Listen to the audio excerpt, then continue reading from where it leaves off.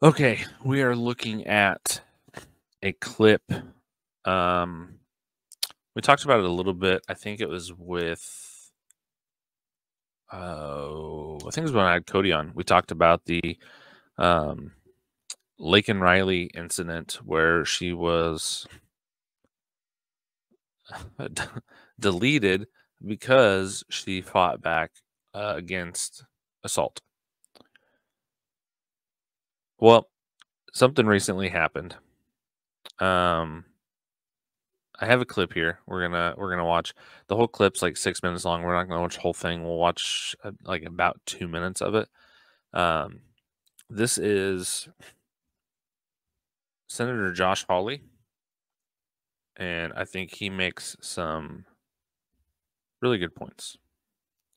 Um, but it's regarding the individual who is alleged to have deleted Laken Riley, and what happened with that whole incident. Where is he now? Let's find out. And then a Christian. The reason I'm bringing this up is a Christian perspective on this.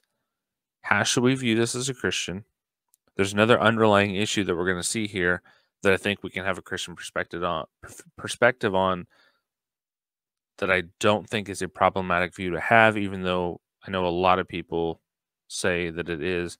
Even my wife when we got married, and I'll get into some of the specifics of how she viewed it, and then kind of my point of view. And I still don't think she's completely come to where I'm at with it, but she is at least open to it now. Senator Hall, you recognize for your questions. Thank you very much, Mr. Chairman. Mr. Secretary, let's just come back to Jose Ibarra, if we can. You know who that is?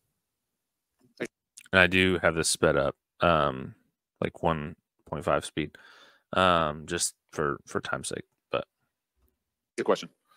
You know what he did, I know what he's accused of doing, which is, murdering a young woman. and that wasn't the first crime that he committed in this country, was it? Senator, as I've articulated previously, I'm not going to speak about the facts of the case because there is an ongoing criminal investigation. Have you read his parole file? Senator, same answer. So you're not going to say whether or not you've read the parole file? I've got it right here. Have you read this? Senator, I do not want to speak to the particulars of the case given the pending criminal See, prosecution. I find this interesting because this is a new answer today. You changed your answers all over the map on this. And it looks like to me, you just don't want to answer the question. 2 days ago, you were asked about this in the House Homeland Security Committee. I've got the transcript right here in front of me. You were asked the same question. Jose Ibarra, why was he paroled? You said, I don't know. You said, I don't know. I don't have the case details with me today. Congressman Bishop says, you don't know? And you said, I don't know. I don't have the details with respect to that individual's case, but I would be pleased to provide them to you, Congressman. You didn't know 2 days ago. Now, interestingly, on April the 10th, 6 days before that, you gave Senator Katie Britt a different answer. She asked you the same question. She said, why was Jose Ibarra paroled into the United States? You said, and I quote, Ranking Member Britt, there was no derogatory information of which we were aware. So you were happy to comment on the case then, on April the 10th. By April the 16th, you had developed amnesia, and today you say you just won't comment. So which is it, Mr. Secretary? Now that we have the file, I'll tell you what the difference is. Congressman Bishop didn't have the parole file, and Senator Britt didn't have the parole file, and now we do have the parole file. And now we all know that the reason he was paroled into this country was because lack of detention capacity, which, as you and I both know, is not a valid reason under the statute. And now that we know that for sure, this is... So, to summarize,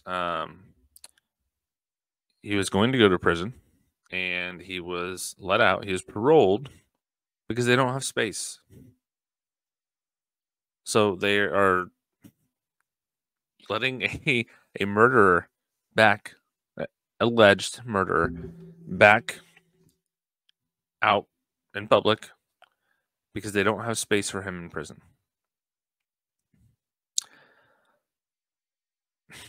Again, we talked about this before. As a Christian, it is not loving my neighbors to be on board with policies and things of that nature that allow violent criminals of any kind, citizens of America or otherwise, criminal immigrants. It's not loving. It's not Christ-like to do things that allows them to be around us, around our neighbors. I think it's wrong. So, my personal opinion on this, I think we could solve the over use of the correctional program, um, the overcapacity that we see in prisons. I think we can help that. I am pro death penalty. Now, why? And I'm pro life.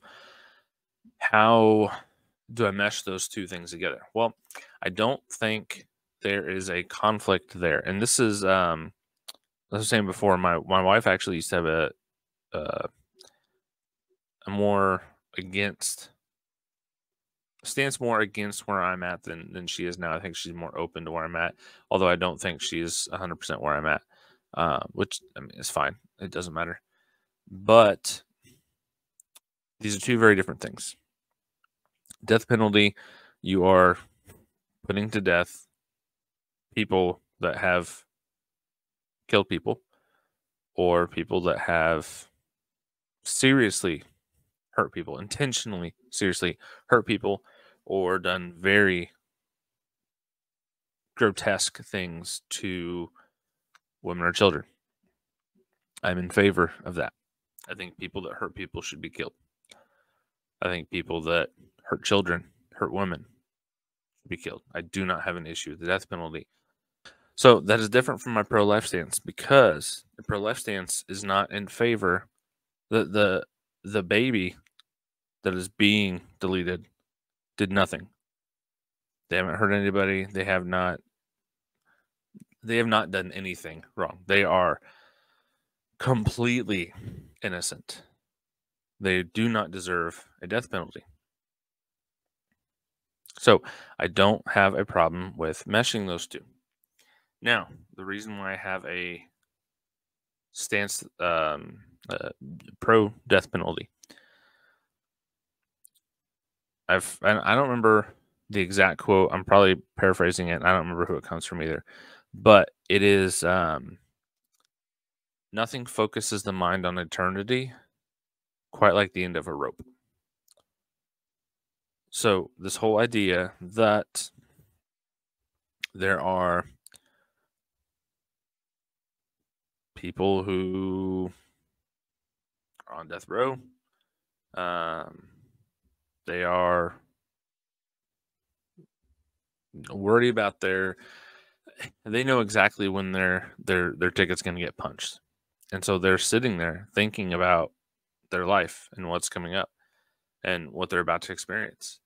They're thinking about what comes after death. I have known of a lot of people who have made a decision to come to Christ on death row. I've heard of a bunch of stories like that. And so I think if people do things like that, I do think there should be justice for it. And I think there should be a death penalty for certain horrendous crimes. And I think that death penalty could actually be a saving grace for some people. Not only does it stop them from doing it, and it will dissuade other people from doing stuff as well. But it may bring everything into perspective enough for them so that, yes, they may be losing their physical body, but their eternal soul is saved. And I think that is a wonderful thing.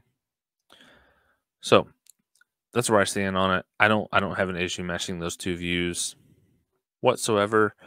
I think it's horrible that we are allowing things like this to happen in our country and allowing stuff like what happened to Laken Riley to happen to women and children in this country, and it needs to stop.